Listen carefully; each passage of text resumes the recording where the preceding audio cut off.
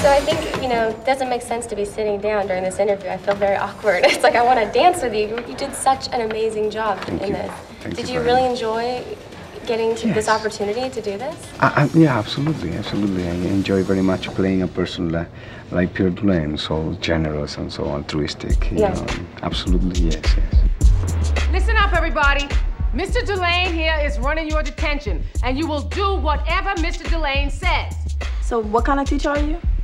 I teach ballroom dancing. I'm hoping, though, that this will continue, that, the younger generation will do ballroom dancing, because I think it's strict, but it's sensual, and it has so many things. It's beautiful. Yeah. And also I love how, we will, when people see the movie, they'll see the hybrid that's created out of a couple of dance forms. There's a lot of excitement, to come from it.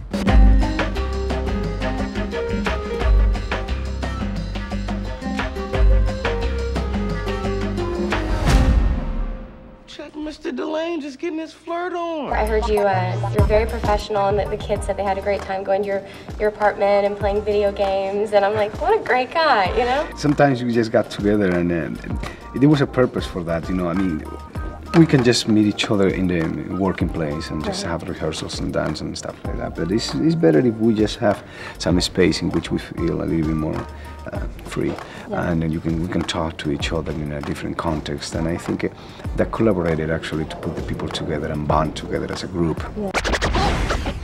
Dance to this. Come on. He thought teaching them would make a difference. Positions, please. Quick. Slow. Hey. So did you learn how to hip-hop? Did the kids teach you? Yes, I can't hip-hop, of course not, but I admire it and respect them so much. And this is what I do with the children, in the actual schools. I don't turn my nose up at hip-hop with them, That's your music, this is today's music, fine, I'll meet you halfway, put it on for 5 minutes at the end of the lesson, let's do a line dance to it. When they meet me here, I'll meet them there. Break it down. What is the name of that move you just did? Ain't got no name. What you looking at is history in the making. Your music with my music. Check this out.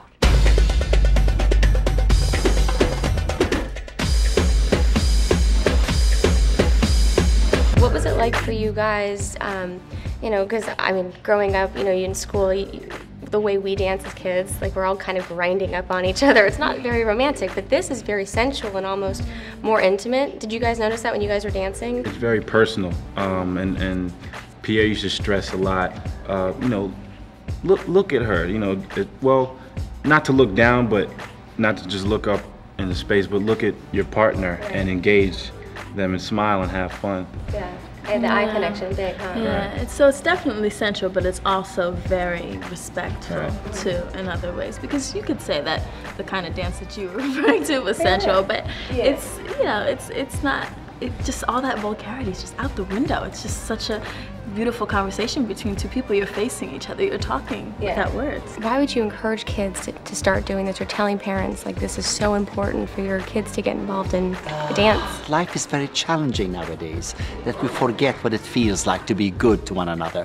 And ballroom dancing really brings out the good things. When you put a boy and a girl in front of each other, good positive feelings. And then when you move as one, it's an elation that we have. And if we can then capture these feelings and nurture them in the young kids, whether they're 12 years old, 14 or 17-year-old kids. These are the skills that can be transferred into adulthood and remain with them. He started with 8 kids. Now 9,000 kids are dancing in schools in America. There are 34 professors. Probably this is going to jump out of the borders. It's going to go all around the world. But the reflection is that. The reflection is that art can be very useful. Feel the beat.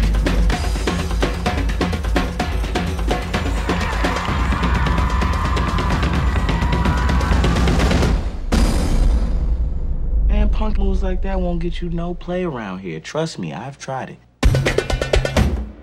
Oh, I got plenty of play.